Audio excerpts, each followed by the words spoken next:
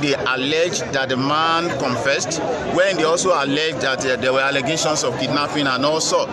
But quite surprisingly today, we challenged them to present the evidence of confession. They did not bring anything like that to the court.